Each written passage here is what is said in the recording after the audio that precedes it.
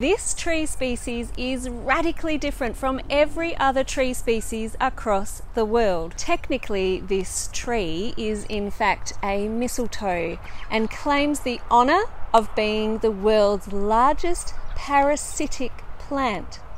G'day, I'm Karen Marie. Welcome to another video on life in the bush.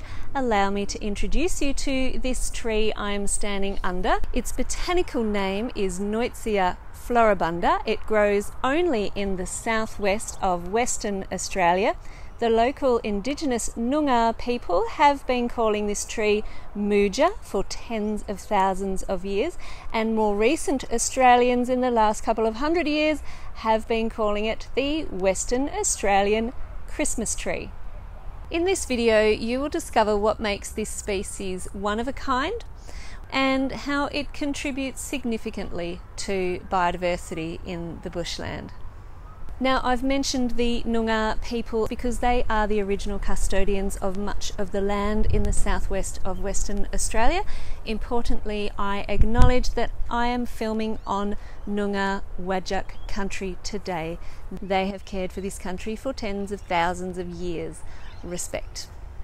Now, there's so much to learn about, so let's get into it. So I've mentioned that this tree is commonly known as the Western Australian Christmas tree, but it doesn't look like a Christmas tree. It's not named that because of its appearance. It's named that because in the lead up to Christmas, these beautiful orange, yellow coloured flowers come out in abundance. It flowers from October through to January. So if you live locally in Perth, you will be familiar with the Western Australian Christmas tree coming into flower in bushland, in the suburbs, in the lead up to Christmas. For the Noongar people, however, before European settlement, when the Moodja tree was in flower, that was a signal for them to move towards the coast, to include seafood in their diet and enjoy those sea breezes over summer. Now, I mentioned at the beginning that this Western Australian Christmas tree is actually in fact a mistletoe and the world's largest parasitic plant, and that's because mistletoes are parasitic. So usually a mistletoe will grow on the branch. It will latch itself onto the branch of another tree. Here's some footage of a mistletoe growing in a marri tree. This is what they usually look like, where they grow off the branch. If you're wondering how the seed of a mistletoe gets onto the branch of a tree to grow there, watch this to the end and I will put up a link to another video that explains that a little bit further and talks about mistletoe birds and mistletoes. A very interesting topic, and in fact there are 97 mistletoes across Australia, so I do hope to produce a video on mistletoes for you in the future. So the Nuytsia doesn't grow from a branch as other mistletoes do. It instead attaches itself to the roots of other trees, shrubs, grasses, anything growing in the area, and grows out of the ground in the form of a tree.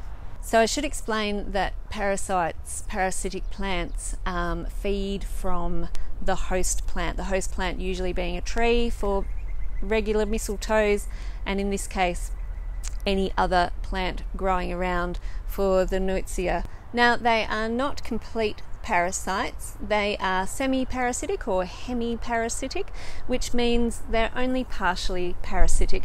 They do produce their own food through the process of photosynthesis in their leaves. So in order to extract nutrients and water from the surrounding vegetation, it grows a ring around the roots of other plants and sort of cuts into those roots just enough to extract nutrients and water. And here's a photo that a colleague of mine took when he pulled a weed out of the ground and found the white ring around the root of the weed. It is called a horstorium. And apparently Nuytsias have been known to mistake underground power lines as roots and tried to cut into them, causing power outages. Oops. So because Nuytsia floribunda is a mistletoe, it doesn't grow true wood like other trees, and its branches and trunk are made up of more of a starchy cork-like material. It's quite bendy. In fact, I can grab a branch here and bend it to show it to you. This is why the tree tends to have a drooping habit. The branches tend to droop downwards, much like mistletoe. And unfortunately, sometimes under the weight of the foliage and the flowers, the branches can actually snap off. Young seedlings tend to grow as a shrub for the first 7 to 20 years until such time as they send up a single shoot that will flower for the first time and eventually grow into a tree. Fertilized flowers develop into fruits, starting out green like the ones in this footage, and turning into a dry brown fruit as it matures. Another factor that sets this species apart from other mistletoes is that the Nuytsia is the only mistletoe that develops dry winged fruits. So occasionally when you drive around the southwest of Western Australia, you may notice Nuytsias growing in the middle of paddocks where there's no bush around anymore and only grass. But remember, they can survive this way because they can still just tap into roots of grass. However, if there are horses on that land, it's possible that the horses can actually eat new seedlings. They can easily chomp through the starchy, soft branches. So if you're a landholder, you may want to fence off areas where new Nuytsias are growing to give them a better chance. I mentioned that Nuytsia floribunda makes a significant contribution to biodiversity, and that is because although they do take from the surrounding plants somewhat, and they don't harm those host plants, by the way, but they do also then give back to the bushland because they provide an abundance of food sources for the animals. The flowers are a very rich source of nectar for bees, wasps, ants, beetles, butterflies, and also nectar feeding birds and insectivorous birds who love to come and feed on the insects feeding on the flowers. The leaves of the Nuytsia are said to also be much more highly nutritious than the leaves of surrounding vegetation such as the Banksias.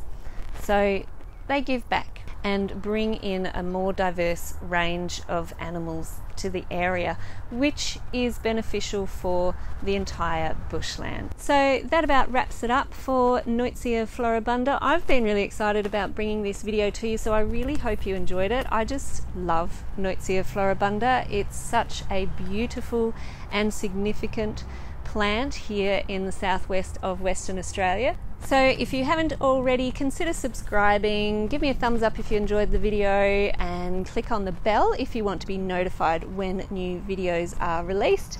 I hope to see you next time on Life in the Bush. Enjoy the rest of your day.